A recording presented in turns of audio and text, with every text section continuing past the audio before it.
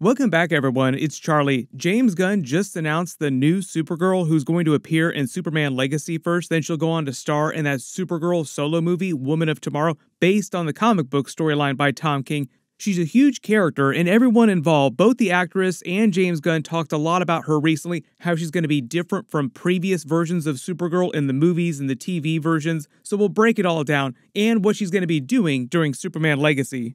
If you're brand new to the channel, be sure to subscribe to get all the videos. They're going to be filming the movie pretty soon, so we should actually start getting some footage from the movie pretty quickly. I literally just posted another Superman Legacy video for David Corenswet, who had just worn Henry Cavill's Superman suit in his auditions to be the new Superman. As ironic as that is, pretty much all actors auditioning for new Superman movies or other superhero movies in franchises who make it far enough along in the process wind up auditioning in the previous superhero's suit. Henry Cavill, for example, auditioned for Zack Snyder in the Man of Steel movie wearing Christopher Reeve's Superman suit, so it's not quite as weird as it sounds.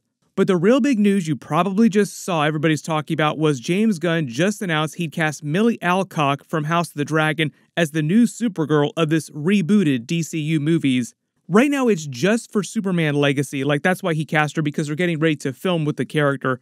Then she'll be in the Supergirl solo movie, Woman of Tomorrow, but she'll also appear as Supergirl whenever they use the character in other movies and other TV series. One of the big differences with James Gunn's new era of DC movies in the DCU, all the TV shows, is that all the movie actors will also voice their characters in animation and appear on the live-action TV shows when they want them to cross over. Really good example of that just happening in the DCEU is on the Peacemaker series, where you have Aquaman and the Flash playing their characters again on TV.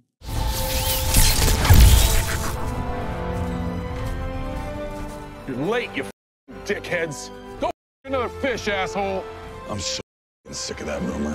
It's not a rumor. Barry. Just imagine more of that happening.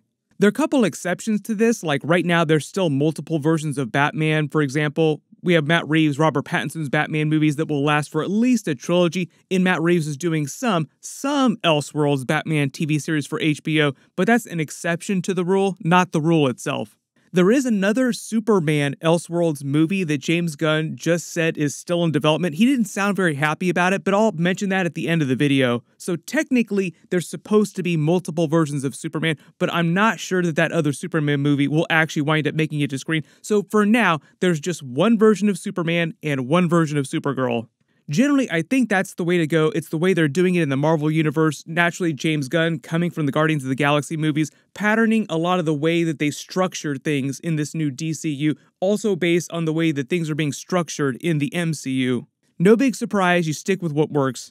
Most of my experience with Millie Alcock has been through the House of the Dragon TV series. She plays the younger version of Rhaenyra during the first half of Season 1, and as far as I know, the House of the Dragon showrunner said that they don't have any plans to bring back young Rhaenyra or young Alicent or the young versions of any of the characters in future episodes, so she's basically done in the Game of Thrones universe and free to do all this DC stuff.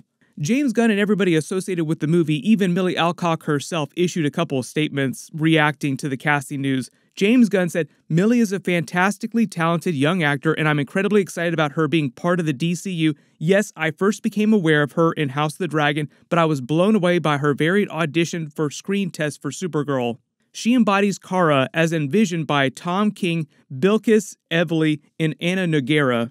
The reason why James Gunn named them, like Tom King, the other people, is because the new Supergirl solo movie is based on Tom King's Woman of Tomorrow comic book run.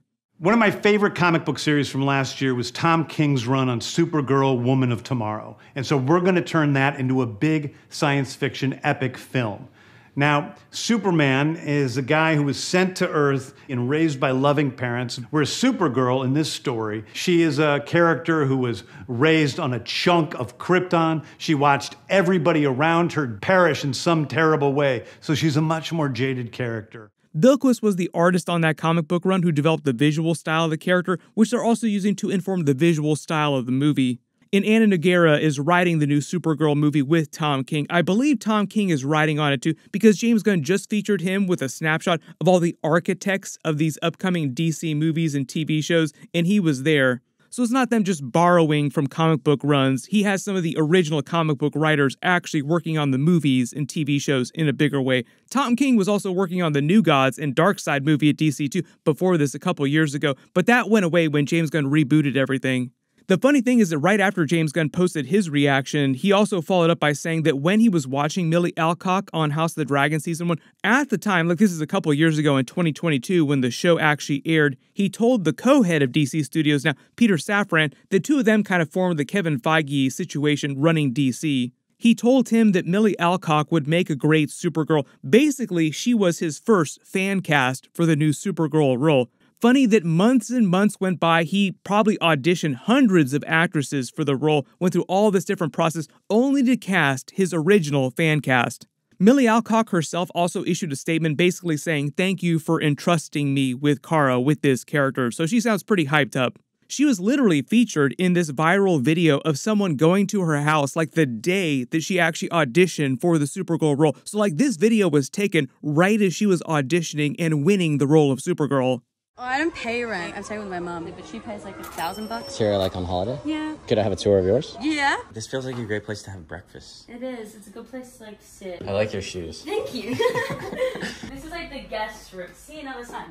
This is like family wall. My mom, when she was like 15. I feel like you guys look a lot alike. Do you and your mom look a lot alike? Yeah, I think, well, we are related, so that tends out. This is your mom's room. It's so stolen. Where'd you steal that? From the side of the road. What is it up here? This used to be my room. Feels a little magical, actually. It is a bit magical. One of my first meetings for House of the Dragon, and I was here. That's such a crazy coincidence. Like the person that took the video had no idea that she was auditioning for Supergirl at the time. Like it was just some random video that someone was taking for their channel. The other actress she beat out for the role in the end was Meg Donnelly, who at the moment has actually been voicing Supergirl in the Justice League Crisis on Infinite Earths movies. Like I literally just did a trailer video for part 2. It's a 3-part movie because Crisis is such a big story. They just released part 1. She also did her voice during the Legion of Superheroes movie, so she's basically like the Tomorrowverse version of Supergirl. If you watched any of those movies, you have a pretty good idea of what her Supergirl feels and sounds like. A lot of you asking why he didn't just use the Meg Donnelly version, and I think the idea is that the Tom King version of Supergirl in Woman of Tomorrow is just a very different version of the character than this Tomorrowverse version. And according to all of them, Millie Alcock just did the best version of Supergirl that they want in the movies. Like, there are a lot of amazing actresses out there that would make great Supergirls, but not the version of Supergirl, like the tone of Supergirl or what they want the character to be doing that Millie Alcock will be doing. In of the two of them, I just feel like Millie Alcock probably a vastly bigger star, even though in both cases, it's corporate synergy, like they were both under contract at Warner Brothers for different types of movies. So even though James Gunn doesn't care about that kind of stuff, like he's going to cast whoever he thinks is best for the role, the Warner Brothers people, like the corporate business suits, love that kind of stuff. We just had this huge contract with you for House of the Dragon. It's going to be so much easier for us to make a contract with you for the DC movies now. James Gunn said she's going to be a critical part of the plot in Superman Legacy, but here's the thing. During Superman Legacy, he's going to be reckoning more with his origin story as a son of Krypton, as an alien, and as a human of Earth. So he's grown up on Earth without knowing anything about his Kryptonian heritage for the most part. He has the Fortress of Solitude, so I'm guessing that Supergirl is featured when he's looking at things inside the Fortress of Solitude, learning about Krypton's history. If she's actually featured being on Earth with Superman, I think that's not till like the very end of the movie or maybe like a post-credit scene or something like that. The major difference between her new Supergirl and the previous versions that we've seen on screen, it sounds like, based on the Tom King run, this Supergirl will be a way darker, way moodier kind of characterization than the bubbly, sweet, happy version from, say, like the DC TV Supergirl played by Melissa Benoist. I know a lot of you are also asking about Sasha Calle's Supergirl from the Flash movie. If they wanted a darker and more hardcore Supergirl, why didn't they just bring her back? Because that's basically who her Supergirl was. I think the easy answer to that is that James Gunn wanted a total reboot of all the major characters. The only actors that are supposed to be surviving the DC reboot and coming back as their characters are a few minor characters or secondary characters that might be a little bit larger but are so amazing as the characters you can't picture anyone else. Like his Amanda Waller from the Suicide Squad movie, and John Cena's Peacemaker, for instance, is coming back. Most of the Peacemaker actors. But all the Justice League characters and associated major superheroes all being recast. But I do think Sasha Calle did a great job with Supergirl despite only being a smaller part of the Flash movie. One of the other major differences, too, is that Tom King's version of Supergirl has a very, very different origin story. There's no crazy multiverse subplot like there was in the Flash movie. And one of the ironic things is that Sasha Calle actually said that the Supergirl Woman of Tomorrow comic book run that Tom King did was one of her favorite comic book runs. Like, she talked about it at length during the Flash press tour. In Supergirl Woman of Tomorrow, we get to see this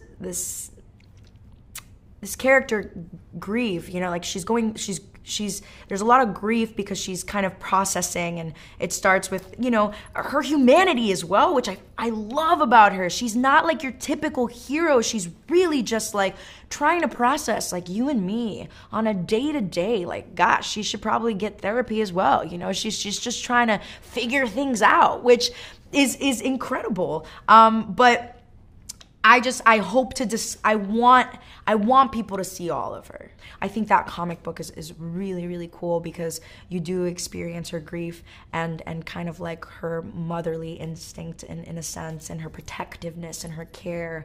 And I have a Great Dane. I love my Great Dane deeply, and her relationship with her dog is really beautiful. The irony is not lost on us that she loves Tom King but was not right for that version of Supergirl in the movie based on that story. But when James Gunn is talking about it, he calls it more of a sci-fi movie. The whole idea is that it's Supergirl going to the ends of the universe to save an alien girl. So it's more of a space-based movie. It features Krypto, the superdog. They're also doing Krypto in the Superman Legacy movie too. So we're finally getting a version of Krypto in the movies.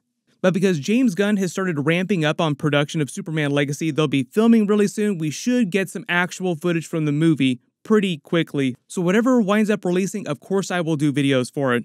Click here for my brand new Deadpool 3 teaser, and click here for that other new Superman Legacy video. Thank you so much for watching, and I'll see you guys in the next one.